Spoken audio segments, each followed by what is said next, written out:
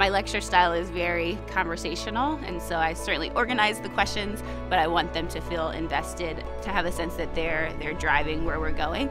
Let's have an exchange with one another. The students here are aware that they don't know as much as they could about early African American literature, and so it's been fun to kind of guide them along that path to understanding this period a bit more.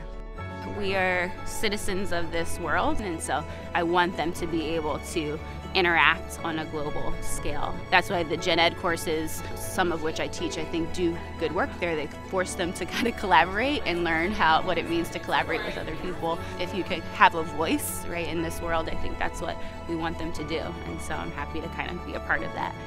My name is Dr. Regis Fox. I'm an assistant professor of English. I am passionate about literature, I'm passionate about my students, and I am a Laker.